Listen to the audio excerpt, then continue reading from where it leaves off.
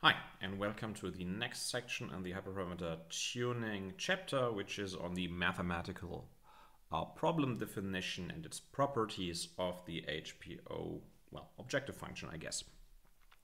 And what makes this particularly challenging as a expensive black box optimization problem.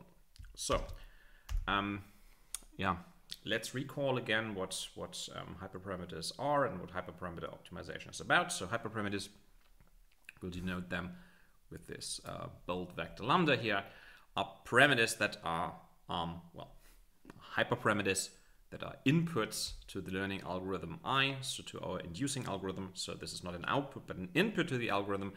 And defining these hyperparameters basically fixes the complete behavior of this training algorithm here, which usually performs empirical risk minimization on our training data set and then outputs optimal model parameters theta.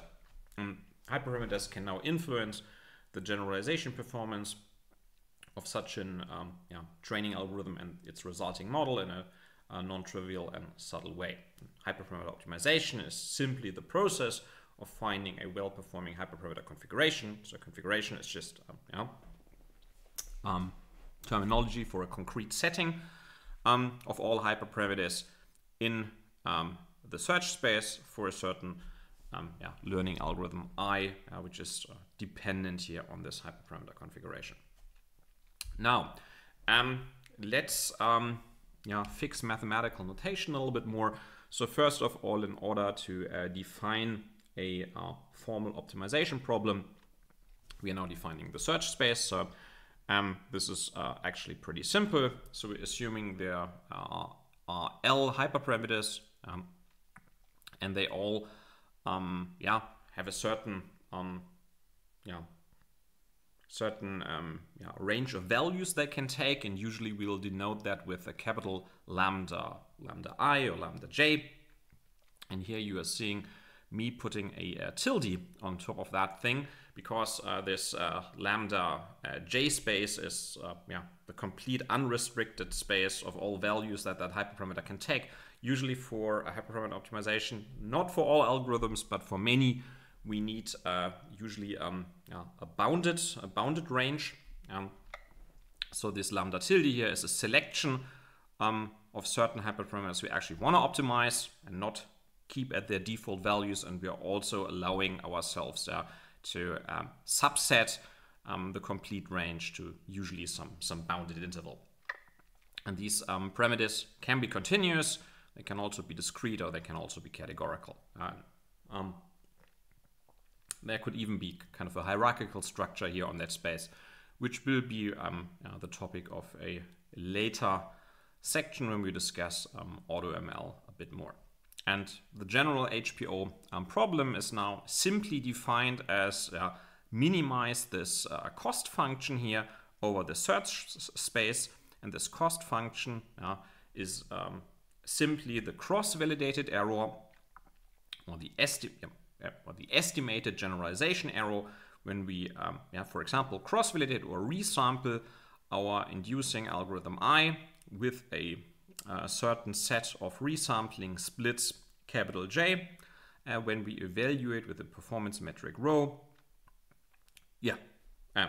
on some given data set D. And with lambda star, I'll usually denote the theoretical optimum of the C function, of the true C objective function, and lambda hat would usually be our estimated lambda vector, so the result of our tuning algorithm.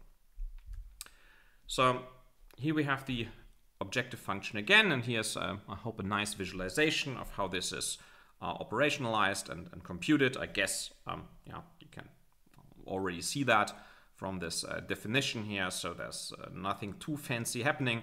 So during optimization, what happens is that our optimizer, so maybe let's talk about the input first. So data set goes in, and then all of that other stuff goes in here that we need to define our objective function. So the training algorithm goes in, the performance metric rho goes in, the splitting of the data set J goes in, and the search space lambda tilde, capital lambda tilde goes in. And then we propose a new configuration. Usually this proposal configuration I denote with a lambda plus. Then we evaluate that by resampling. So we take our data set, we split it up according to this splitting strategy here. So maybe that's a, I don't know, 5-fold cross-validation. We cross-validate our learning algorithm. We evaluate its predictions with lambda rho. We evaluate its prediction with the performance metric rho here, and the inducing algorithm here is configured by this currently proposed hyperparameter configuration lambda plus. And after that has happened, we return the result. So this C value here of that configuration, so the cross-validated score of that hyperparameter configuration, goes into the optimizer. We hopefully somehow update some internal state in our optimizer so we can smartly improve on the results we have obtained until here, and then iterate and go on. And at the end, we return this this estimated lambda hat here. Evaluations are usually stored in what we call an archive, so that's also nothing too fancy. So this is just all of the configurations and their associated cost values that we've evaluated. We put them in there, so later on we can potentially analyze them, or for partial archives, this is also what our optimizer would act on and where it can hopefully draw information from. And I use this curly A here as a symbol for the archive, and we're using that index T here over time for usually for iterations of the optimizer. We can also define, if we want to, our tuning algorithm now as a mapping from a data set, from an inducing algorithm, from search space, resampling strategy, and performance metric rho to such an output configuration. And that's kind of a nice little abbreviation for that complex beast here that we just described.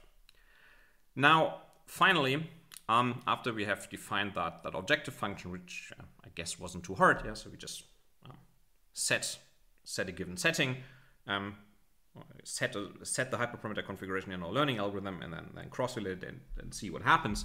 I guess because we want to talk about optimization algorithms or potential candidate algorithms for such problems later on, it's probably a good idea if we now mathematically think a little bit about what properties that C function has. So our first insight is that this C function is usually probably a black box function. So that we could also call that a derivative-free function. So usually no derivatives of that C function are available in an analytical form. We can't easily, as a formula, input them into our optimization algorithm, which means we can't really rely on gradients or Hessian matrices. So first order or second order information, and many classical numerical optimization algorithms are of such a nature and require that information. And the reason for that is, I can write down the mathematical definition of that C function here, but how are we actually evaluating that guy here? So this is like the resample performance measure. So this is a cross-validation, or even in the simplest case, this is training the algorithm, taking the model, then predicting it on something else, evaluating with the performance metric rho. So many of these components, I mean, the performance metric rho, that doesn't even have to be differentiable, but even if it would be, we don't really have a formula, a nice analytical formula as a kind of a single line here available to us. So with pen and paper, we can then compute the derivative. So this is more or less a computer program that we are running and that we can evaluate for a given hyperparameter configuration, but we can't really analytically compute the derivatives. Another property that's connected with that is that every evaluation is probably quite expensive. So it requires potentially multiple training and predict steps if it's a cross-validation, or at least one training and one predict step if it's just a simple holdout evaluation procedure. and training that model on medium to large data sets can actually take some time. And so usually this this C function is somewhat expensive to evaluate. So we would call that an expensive black box optimization problem. And this expensiveness has one pretty direct consequence, and that is that we cannot really assume that we can perform 100,000 or a few million evaluations of that function. So there's kind of a coarse,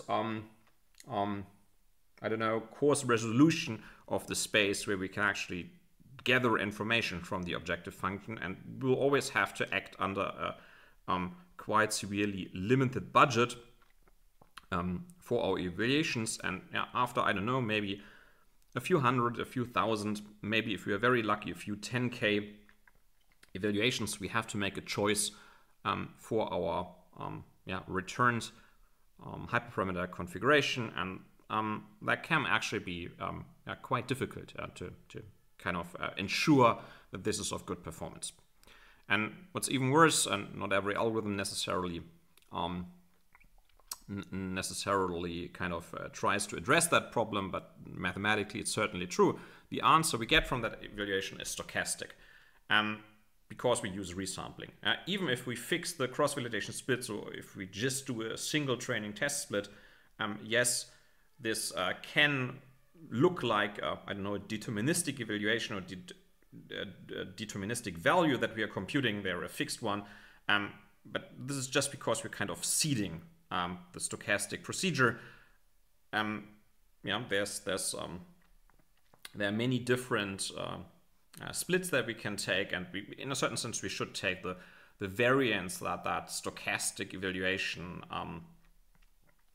incurs into consideration when we optimize that problem. And also our machine learning algorithm itself can be stochastic. So think about, for example, the random forest or something like that. If we would run that again, this would create a different model, and if we would cross-validate that, the cross-validated score would be somewhat stochastic.